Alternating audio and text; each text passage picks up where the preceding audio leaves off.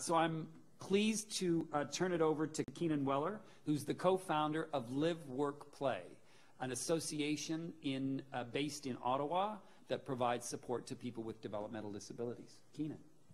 Thank you, Michael.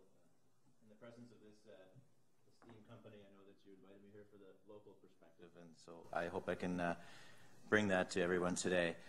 I'm not going to say much about myself or about my agency, LiveWorkPlay, other than to share with you that in light of Canada's ratification of the United Nations Convention on the Rights of Persons with Disabilities in 2010, our organization worked with our members to revise our mission, vision, and values.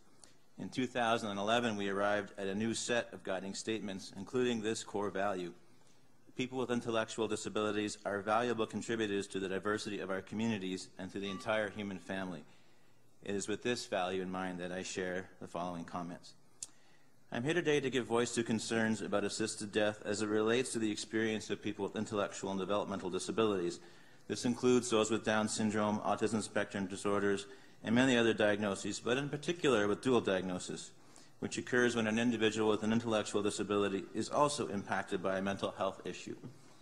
I've been honored and challenged over the past 25 years with access to the most intimate thoughts and fears of hundreds of individuals with intellectual disabilities and their family members. We've had the opportunity to help many of them move into a home of their own, get their first job, and find places in community where they can use their talents and build their network of relationships and friends. This is rewarding work in that in demonstrating positive outcomes, we're able to influence the wider public understanding of the capabilities and the value that people with intellectual disabilities bring to our communities. What people do hear less about is the time spent traveling to and from hospitals after hours, days, or weeks of frantic distress calls, or in some instances we're responding to a call from the police or a paramedic. Sometimes these calls are with regard to a physical injury, but most often it's because an individual has suffered a serious mental health crisis.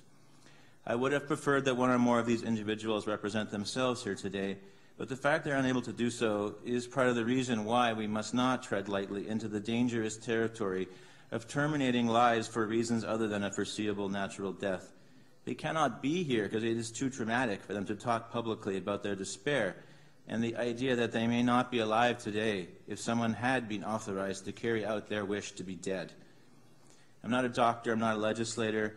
I've walked with people through difficult times in their lives, and I've witnessed the devastating impact of extreme despair and the impossibility of rational decision-making for individuals who are experiencing prolonged emotional dysregulation.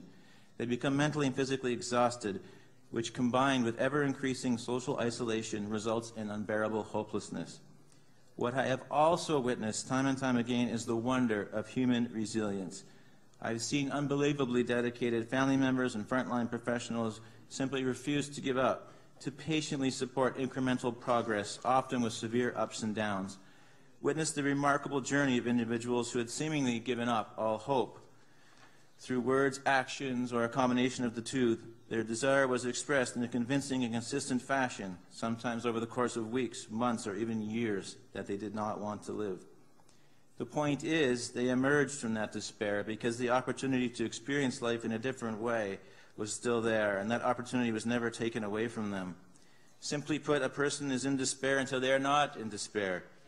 I firmly believe the loss of hope is not a condition to be addressed through the termination of lives.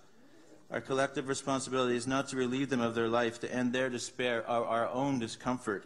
I mention the discomfort of society because we must confront the reality that people with dual diagnosis often make us very uncomfortable. Our hospitals are under constant pressure to free up beds for other patients. Outside of the hospital environment, community agencies face levels of risk and the potential for public relations disasters, at the same time as they are often challenged by lack of capacity and resources. And so, individuals already in despair and bounce between emergency rooms, psychiatric wards, and various forms of emergency housing and services. Responding to these challenging needs is something that we as Canadian society are only starting to learn how to do well. Very few of our medical or mental health professionals have the training or experience in supporting people with intellectual disabilities.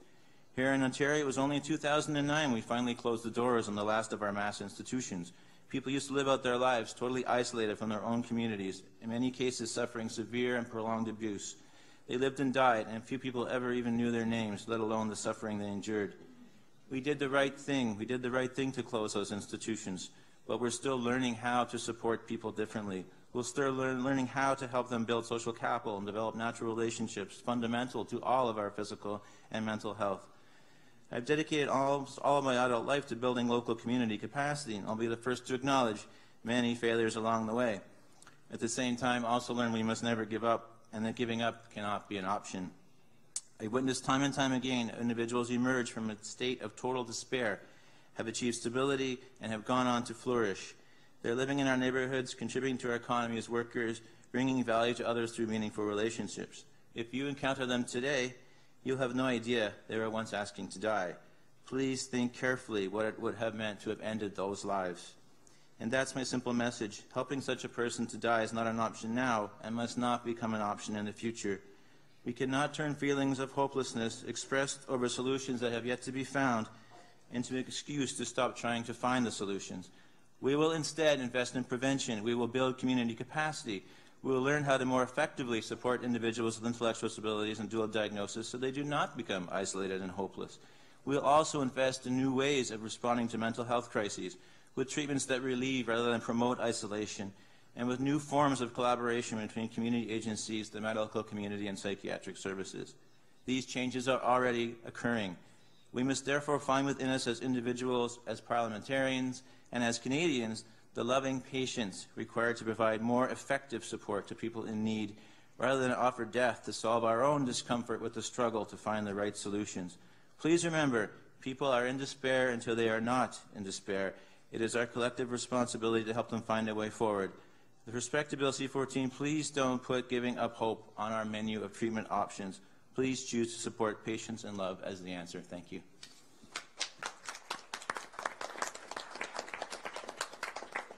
Thank you very much, Keenan. Thank you for the work you do, and thank you for never giving up on working to build an inclusive community in Ottawa and across the country. And I think we all just wish that parliamentarians could launch the kind of national debate and focused attention on the issues of what it takes to build inclusive communities as they have launched on medical assistance in dying.